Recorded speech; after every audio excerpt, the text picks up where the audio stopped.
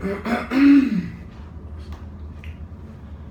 guys, welcome back to episode 2 for 2017 on the Fitness and Lifestyle podcast, and today we're joined by a special guest, the owner and founder of Massive Joe's, Joseph Mencel. So welcome to the show, mate. Thanks, Danny. Pleasure to be here, man. It's a pleasure to have you on. I know a number of people have kind of recommended that I try and get you on the show at some stage, so I thought while I'm in Adelaide I may as well. Why not? May as well get it done. So basically, guys, today what we're going to talk about is a lot of stuff about training, nutrition, and supplementation, but we'll also throw in a few things about Massive Joe's and tips that Joe has for running a business or anyone that's wanting to kind of start a business with their idea or something they've been wanting to do for a while. So we'll kick things off with a little bit of background about your training, nutrition. So let's do it. When did you first start lifting? I first started lifting, if you go back to like my first experience with weight training, was actually for basketball, was to improve my vertical leap. Honestly, it was the first thing, but let's say overall performance as a performance-based athlete for basketball. And I was first introduced to weights when I was 14 by my father, and it was just real basic stuff like a lot of body weight, chin-ups, push-ups, sit-ups, just the real foundation. I mean, I was a young teenager, so my dad didn't want me stuffing around with weights. But that was kind of my first introduction to resistance training, I guess. And then it kind of progressed from there. So I took a keen interest in it. Even though basketball was my primary focus, I kind of really enjoyed the resistance type trainings, and then progressed to lifting some basic weights in a home gym, and then it kind of went from there. Yeah, so it's pretty much exactly the same as me, to be honest. So I was basketball all the way up until nearly 5 years ago, and I always kind of liked the strength side of things. And then I had ankle surgery, and one thing led to another, and then bang. I think you either get introduced to resistance training from a performance athletics point of view, so for to increase your performance in whatever performance sport you're playing, or you're interested in it from a vanity point of view. Right? I think those are the two main drivers of people actually getting into the gym and lifting weights. And something I ask a lot of guys relatively often is, what are some of the mistakes or some of the things that you feel like you almost wasted your time with early days, or probably the better way to word it is things that you look back on now that you would do differently if you had your time again? I get asked this question a lot with fitness and business. It's the old what would you do differently type of thing. I don't think I'd do anything differently, because you learn lessons from your mistakes. But I think when I was young, as most young guys do, the idea of spot training was probably a big one. The idea of if I do all these sit-ups, I'll get these abs, and not really understanding diet and caloric deficit, and just trying to take spot training as kind of gospel. When you're younger, you not so much anymore, but back when I was young, you used to read muscle mags, and they used to preach all that sort of stuff as well.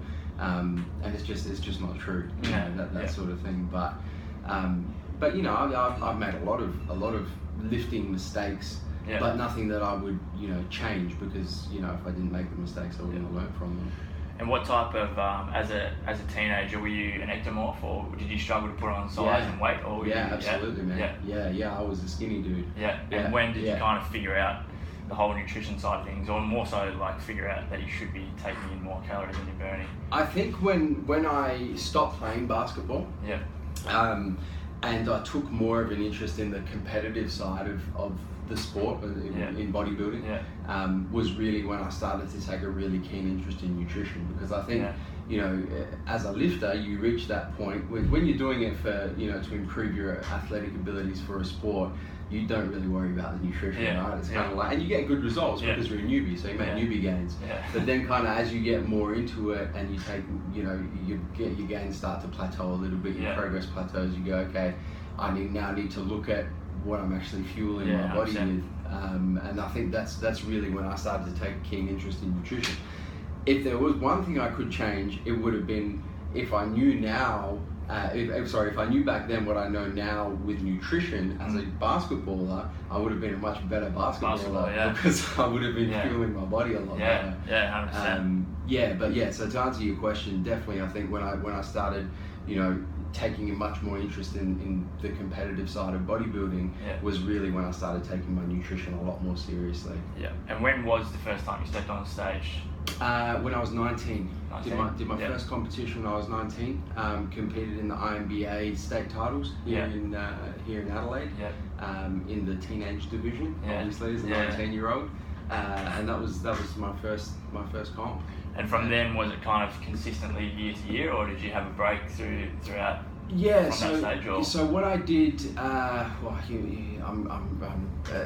going back into the archives now.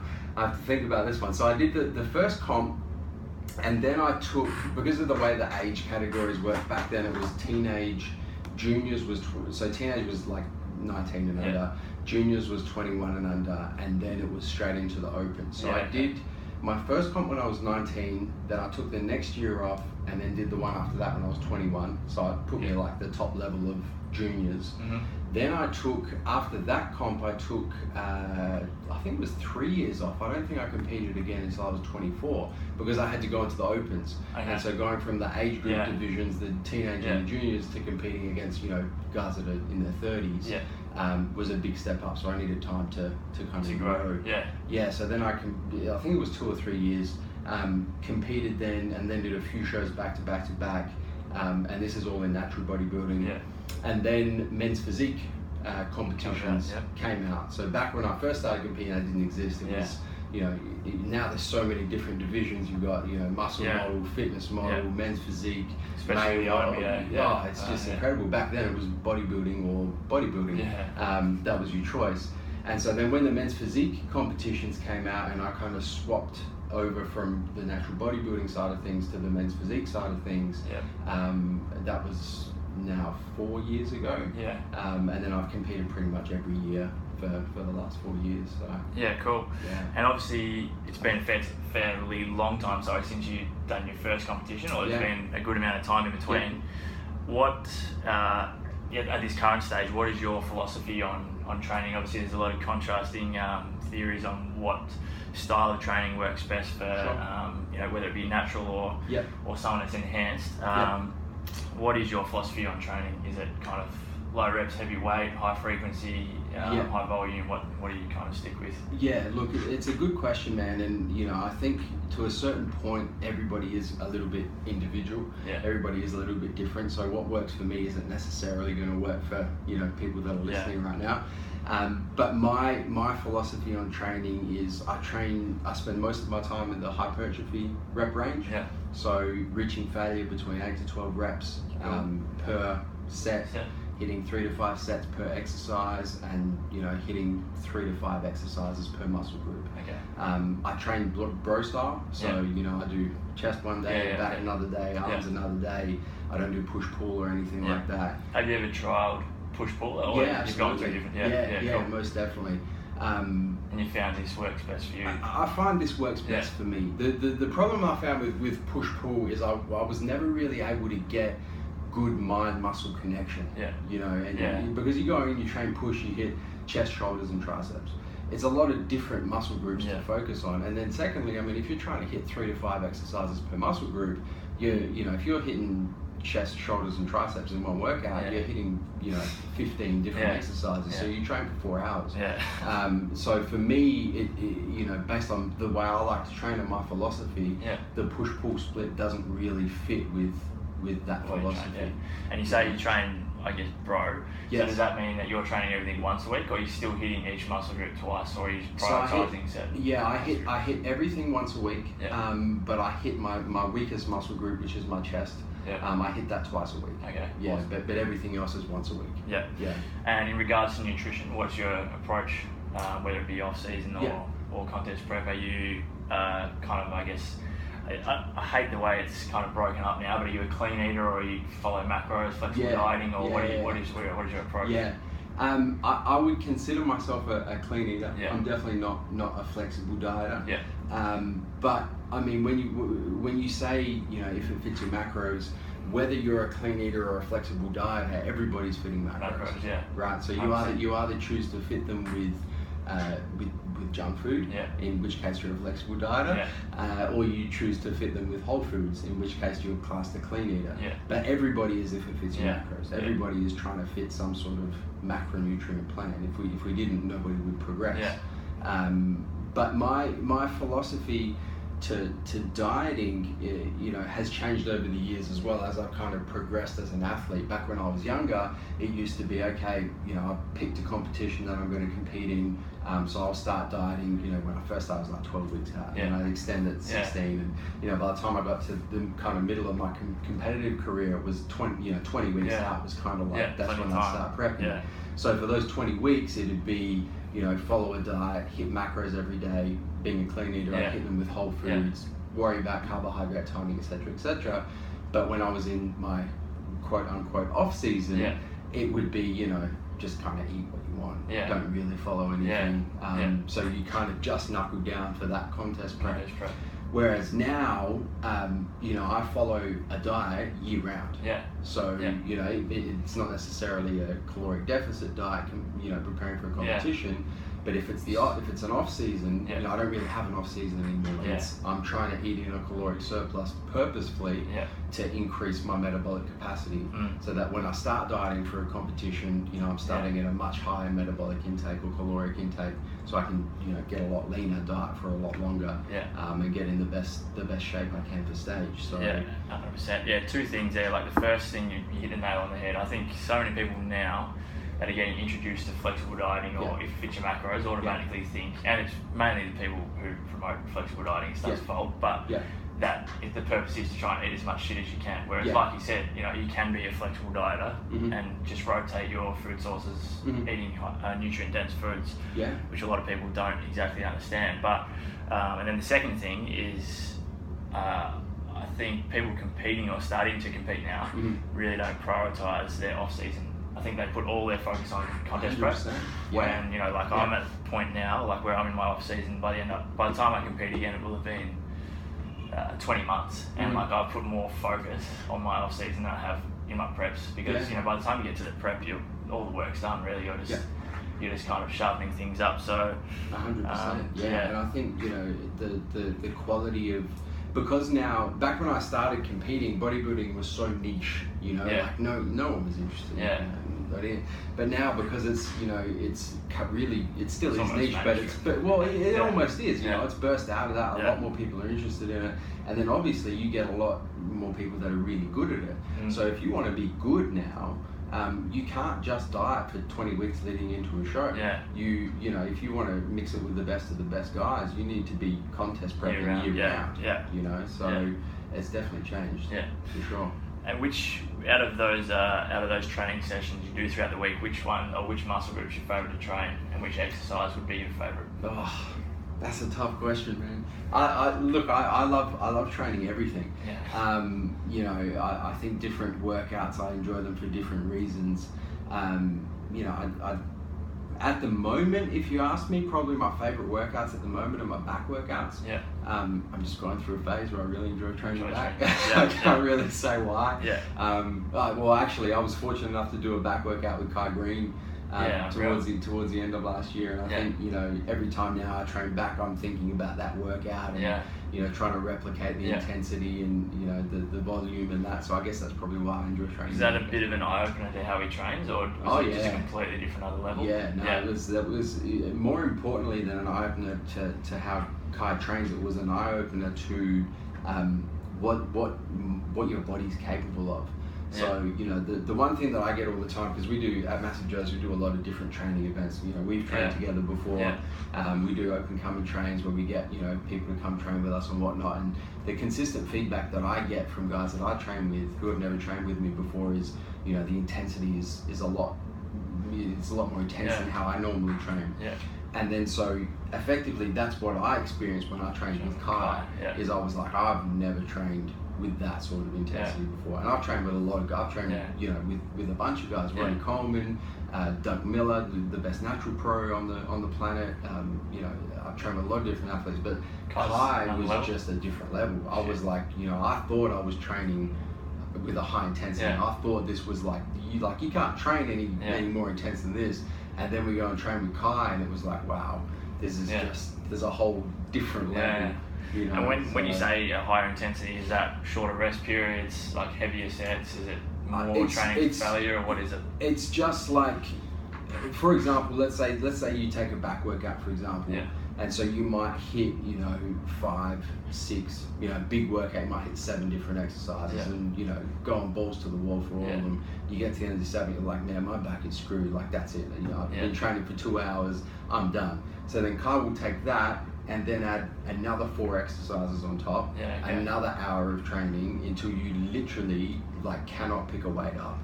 That's that's the kind of it's like you think your body's done, you think you've failed. Well, let's go and train for another hour on top of that. That's insane. So you mentioned that you're in a calorie surplus now, so obviously not in a comp prep phase or a dieting phase or deficit phase. So when do you plan on stepping on stage next? That's a good question, man. That's a very good question. I'm not 100% sure just yet. So we'll see how we go towards the end of the year. But the good thing about the way that I go about my quote unquote off season now is I'll continuously increase my calories. So one thing that a lot of people don't understand is a lot of people get, when you're in caloric deficit, when you're preparing for a bodybuilding show and you're trying to reduce body fat, is you reach plateaus, right? So you reach a plateau, you have to decrease your calorie intake or increase your caloric output, do more cardio, that sort of thing, until you reach another plateau. You do the same thing, another plateau, you do the same thing. Well, your body does the same thing in the opposite direction, right? So when you're in caloric surplus, is your body will upregulate metabolic rate and you plateau. So the way that I go about my quote-unquote off-season diet now is I'll continuously increase my caloric intake indefinitely. So I can pick a competition when I want to compete in it, and then flip my caloric surplus on its head at whatever point in time I want, go from surplus to deficit, and get ready for a show. So there's it's a completely different mindset to how most people prep for competitions. I'm glad you mentioned that, actually. So I've got my kind of own theory on this, and from comp to comp, or prep to prep, sorry, I'll like you said, try and push my calorie intake to a point each off season or calorie surplus phase, so that when I diet down, hopefully I'll be dieting on higher calories or an extended period of time and be able to eat more food and still lose fat. Do you think by pushing your calories higher throughout the off season and staying at a relatively good body fat, you actually can increase that the lowest point of your calorie deficit, or do you think you'll always end up back at that similar spot? Most definitely. That's the whole point. Is it's it's called your capacity, effectively your metabolic capacity is what it is. So if you can increase your metabolic capacity, which is the amount of calories your body can consume and maintain body weight, so not put on any weight, you're then able to get as lean as you would have gotten in the past, but consume more calories. So if you think about, a real good example is if you think about somebody who starts at, let's pick a body, let's say 10% body fat, right? So let's say someone weighs 100 kilos at 10% body fat, they start prepping for a contest 20 weeks out, and their caloric maintenance is 3,000 calories. You take that exact same person who's been increasing their caloric surplus consistently over the off season, increasing their metabolic capacity, so exactly the same person, 100 kilos, 10% body fat, starts dieting on 5,000 calories. Who do you think has the bigger metabolic capacity? It's the guy that starts on 5,000. And therefore, let's say 20 weeks down the track, who's going to be able to get leaner? The guy that started on 5,000, because he's got more capacity when he hits those plateaus during a caloric deficit to then go and push through those plateaus time and time again. Whereas the guy that started on 3,000, I mean, as a 100 kilo, 10% dude, by the time you get down to 1,800 calories, that's it, man. You can't do a whole lot else. I 100% agree. And because like I said, by the time I prep again, it'll be 20 months, which will be kind of midway through this year. And a few people have said, why continuing your off season? Well, not only do I need to put on size, but hopefully by the time I prep again, like we just spoke about, I can be kind of dieting down on higher calories and and staying fuller and looking better. Yeah. Yeah, sure. Yeah. So as a natural, you have to be one of the best guys to ask this question. As a natural athlete, Yeah. what are the top supplements that you would suggest using, or supplements that are actually worth your money and going to give you a positive, or what am I trying to say? Give you some sort of benefit. Give you bang for your buck, sort of thing. Yeah. Look, I've got kind of like a top list of supplements that are like my foundational type supplements that I won't really go without. Yeah. The first one is obviously protein powder, which I don't generally consider a supplement, because if you consume enough protein through whole foods, you don't need to be using a protein powder. But the fact of the matter is, a lot of us, firstly, it's expensive to get protein from whole foods. Yeah. And secondly, it's convenient and tasty, and just nice to have it from a protein powder. So I think a good everyday protein powder, whey protein, whey protein concentrate, as a matter of fact, is the best with biological value. Yeah. The next thing, next most important supplement from my perspective are your branched chain amino acids. Yeah. For use during the day, but more importantly for use during workout training. Yeah. I think BCAAs are by far the most critical supplement that you can take as a natural athlete, at least, and even in an enhanced athlete. Enhanced athletes can't get BCAAs from any other source. So you have to even in a fed state. So if you're in a calorie surplus and you're training at the end of the day and you're taking in a good amount of food and amino acids from your food already, do you reckon it's still as beneficial to have your aminos when you train as it would be if you were fasted first thing in the morning? Most definitely. Yeah. They're obviously going to be much more important if you're fasted first thing in the morning. But correct intake of BCAAs, which are essential amino acids, is crucial. Okay. Yeah, in my opinion. Yeah. Those would be my definite top twos that I'd say every athlete should be using those two.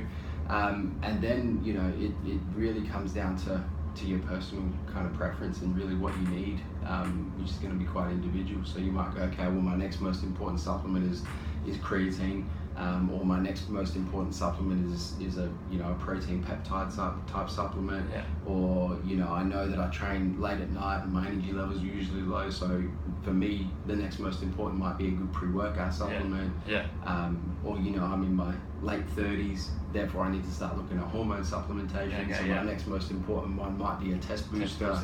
The list is quite long, man. Sure. You've seen my supplement stack. I take all sorts of stuff. But breaking it down to basics, a good everyday whey protein powder, a good BCAA supplement that you can use during your workouts and then in between and with meals as well, would definitely be the top two.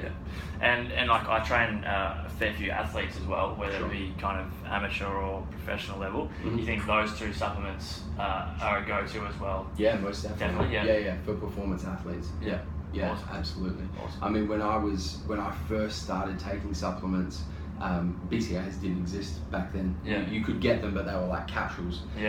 But back when that's it. Back when I first started taking supplements, it was whey protein and creatine. Were my two go-tos as a performance athlete. That's when you were playing basketball. That's it. Yeah. That was like when I was like 14, 15 years old. Yeah. All right, next one. Dealing with adversity, whether it be from a competition, whether it be something to do with business, it might be something that's gone wrong with the business or a loss you've had in the business. How do you go about dealing with adversity? You focus. Well, this is what I do. Is I focus on the fact that everything is short term.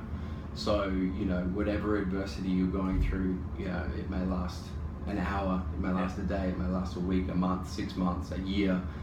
It's short term and it will pass at some point. And I've experienced adversity both from fitness perspective with competitions and whatnot, and then from a business perspective, personal life perspective. Everyone goes through tough times, but I think if you can focus and appreciate that everything is short term, and that adversities, whatever shape they may take, will pass. You can kind of stay positive and ride the wave, so to speak. Two more questions. First one, this is going to be a massive punt, and we're going to come back to this if you're right, which would be amazing if you are. 2017 Mr. Olympia. Men's physique and bodybuilding. Who are you picking? Bodybuilding will be Phil Heath, most definitely. I think the only guy that can beat Phil and it won't be this year.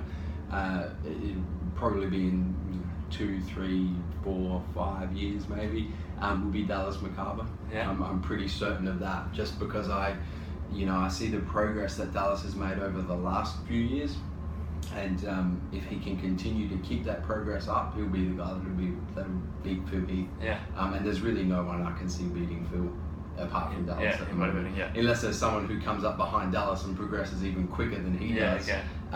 Which once again I can't see happening because I would have heard of them. Yeah. So I think Phil Heath most definitely.